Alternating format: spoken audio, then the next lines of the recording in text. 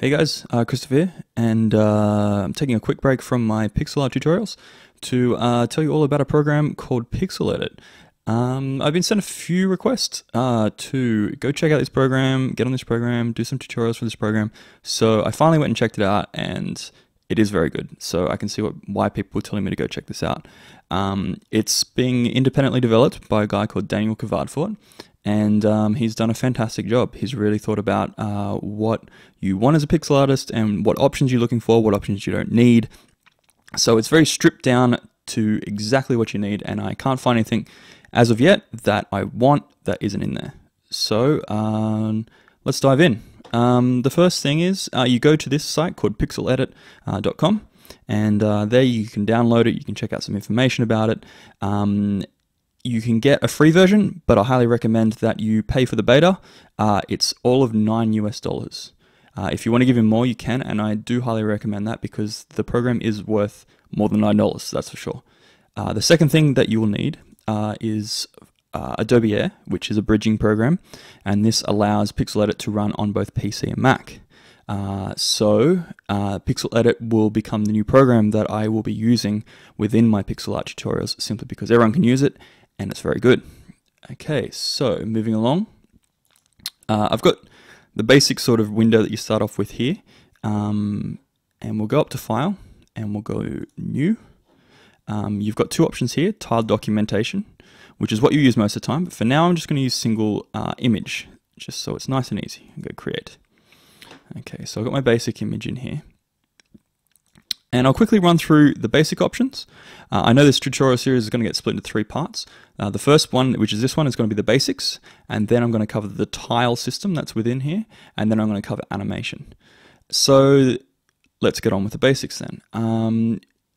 A lot of these things are like Photoshop, so they should seem familiar to you if you used even GIMP as well. You've got foreground and background color. This switches them, this resets them to black and white. Pretty simple. If you click on this color, you also go to your color picker.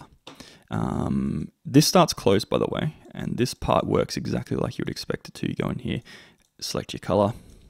Okay, but if you open this up, you reveal something really cool, which is, if I move that up there, and I just paint something in here, you've got color stepping, shading, and lightness, which is really cool. So if you're a beginner and you're learning your colors, this is a fantastic way to actually learn your colors, because you can go in here and it really gives you very good stepping between what you should be doing next.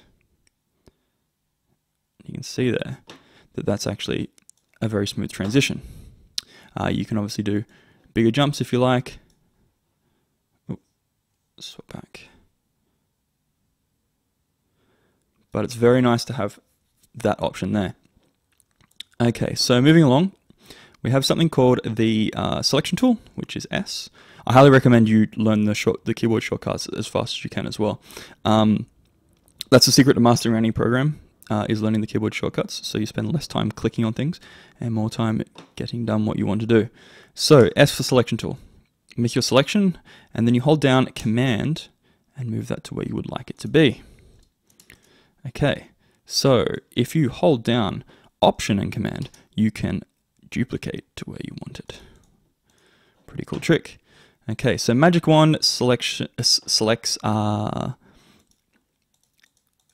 matching color and anything that's joined. So it's a good way to sort of select batch areas. Okay, the pencil tool is D. Sorry, I'll make deselect there. And then D is the pencil tool. Okay, and that works, you know, like your normal pencil tool. A cool trick with it though is if you hold down the Command key and you use your mouse wheel and go in and out, you make it bigger and smaller, which is a very cool and fast shortcut. Okay, you've also got some options up here which you may want to play with. If you hold down Shift and then you click and drag, you will make a line as well, which is pretty cool. Moving along, eraser, E works like a normal eraser. Okay, fill works like you would think any fill button would. Fills in any sort of blank space. Okay, and we have a color replacer. Now this is a very cool tool, and you should become familiar with it. So the way that this works is it will replace the background color with the foreground color. So that means if you want to replace something, you first need to sample it. So if I hold down Alt, that's the fast way to access the eyedropper. So I'm going to select this color, and then I'm going to swap these. So it's replacing anything that's this color, and we're going to replace that with a red. Okay, so now if I swap back to this tool, I should be able to just paint, and you can see it only goes over that color, which is pretty cool. If you want to change the color of a character, or you want to like maybe just make a little bit of an adjustment and, you know, darken that shading just a little bit, or, you know, make minor tweaks.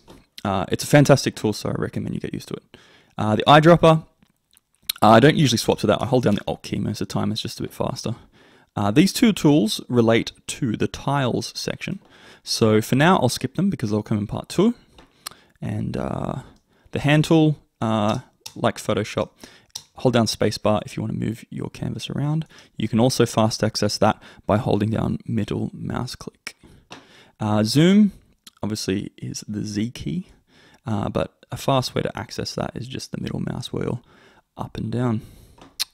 Okay, this centers your canvas, and then this expands it to the full size that you have available. Undo and redo, you should be accessing those with Apple Z for undo, Apple Y for redo, or Apple Shift Z for redo as well. This whole bottom section relates to animation, so we'll skip that for now, and we'll save that for part 3. This part up here is works really well because it's you've probably would have heard me talking about the preview with the my Pyxel Art tutorial series, because most of the time, you know, you're working fairly large, but this is how big it'll actually be in your game, and it'll give you your overall like view of how good your character looks when you're making big, like small changes. You can see how it looks overall. Obviously, this works exactly the same way as this, so you can use the mouse wheel to zoom in and out, move it around, use these if you really want to, and then this will fit it back to the screen again. Okay, so moving down from there, we have the palette options, and this works pretty standard. I mean, you click on it and then you can, you know, paint it in, do whatever you need to do. But a cool option is if you go up here and you go to clear palette, we'll get rid of that.